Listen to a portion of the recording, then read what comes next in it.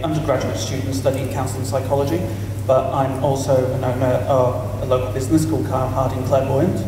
I know it's a little bit different, it's a bit unique, but I'm going to show you different ways you can advertise on social media in a cost-effective way.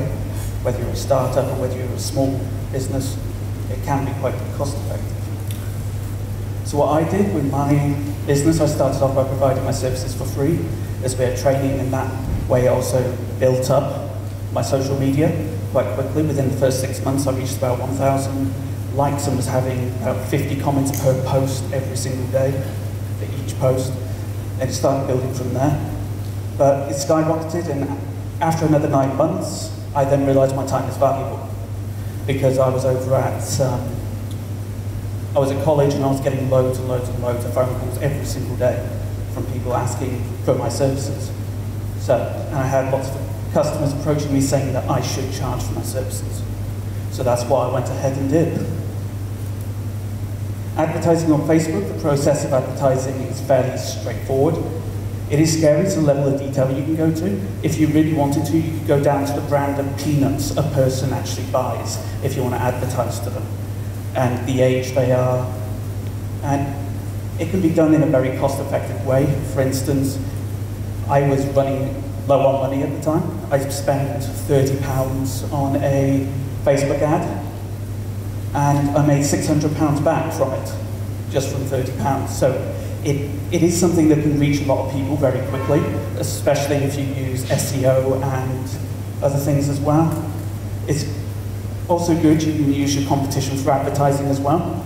So, for instance, other competitors for me were psychic mediums, so you've got the big celebrities who do it.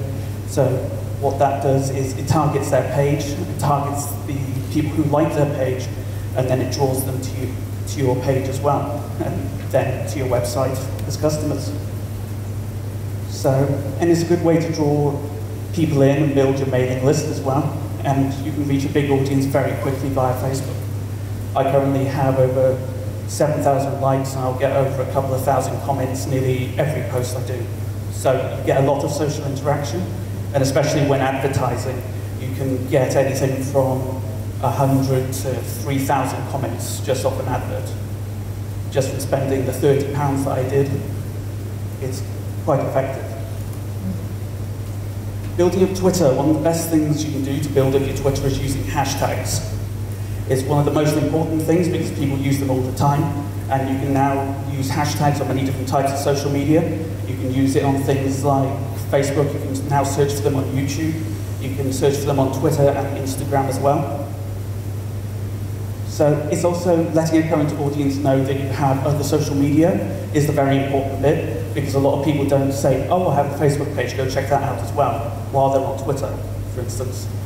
So it's a good way to spread out your customer base as well. So if they miss a post on Facebook, they could possibly catch a tweet on Twitter. So it's a good way to diversify and get a lot of people in one place. And most important thing is have a content plan and see what works and see what doesn't. For me, things like competitions to win free services, that is a very good way to build up impressions and people retweeting your tweets, getting involved, social interaction, and things like that is something that's very, very important. I'm just going to show you an example now. This is my current Twitter page. Currently got 12,000 followers, but for this week what I decided to do was open up from just starting to do my normal videos, then advertise, just a normal advertisement post, then I put in a competition. And you can see the impressions shot right up as well. And the good thing after doing something like a competition, people want to go on your social media and see if you'll be doing one again soon. So as you can see, the bar stayed relatively high after that. Instagram is one of the most important ones to use if you're selling products. That's one of the most important things.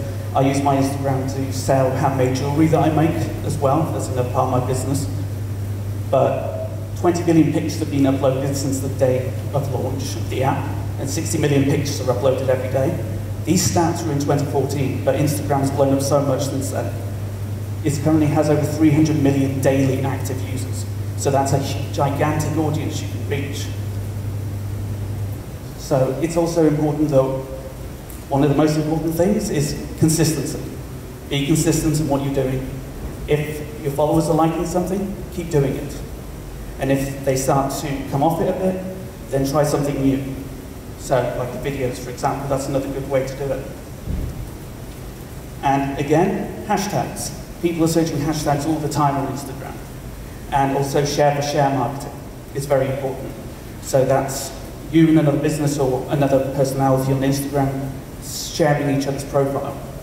It reaches out to not only your followers for them, but their followers for you as well. So it works both ways. It's very useful to build a follower base from that. And again, have a content plan. YouTube has a lot of momentum at the moment. That's a very important thing. YouTube has over 1 billion users, and almost a third of all people on the internet have an account with YouTube. And every day people watch hundreds of millions of hours of YouTube, so it's a very competitive place, but you can reach so many different people. It's worth a try. And again, you can use hashtags on YouTube as well. So that's something that's just come in recently where people can actually search for active hashtags. So for me, I use things like, so I do meditations and stuff like that on YouTube to help people relax and feel calm. I use things like Meditation Wednesday, for example. But YouTube overall, and even on the mobile app alone, reaches more 18 to 34-year-olds than 18 to 49-year-olds than any cable network in the US, which is huge. You could put up a video, if it goes viral, you make a lot of money from it. Because it's not only good for advertising your products, it's something you can actually make money off those videos as well. So that's a very important area. It's a very big market and it's continuously growing. And then different ways to manage your social media. I like doing things through marketing companies, like yours, Cleo, but these are some ones that can be very helpful. Buffer.com, you can set up and go through all your social media accounts. You can set things up for like 2 or 3 weeks in advance, and it's just very helpful if you ever need anything to, if you've got like 2 hours free, focus purely on social media. You can set things separately, so if they like a certain type of content on Twitter, you can upload all that content and it'll post it all for you. And then you're just there for the social interaction. Then Crowdfire is a very interesting one, very good for Twitter, especially if you're getting new followers. Because what you can do is, as soon as somebody follows you, your account will send a direct message to them, welcoming them to your profile, and giving them a bit of an example of what you do, and show them your website and other social media as well. Hootsuite's very similar. You can use pretty much all types of social media on it. Instagram, Tumblr, Facebook, Twitter, pretty much everything. And then TubeBuddy, which is for YouTube. It's a very powerful tool for YouTube. You can search tags that are trending. You can search, if you're doing a specific type of video, what types of tags are working for that type of video at the moment. What's trending, what comes up in suggested search results, among other things as well. And you can upload straight from videos straight to Facebook straight afterwards as well. And you can design your own thumbnails, so it looks all very good and professional, and it's all done like that.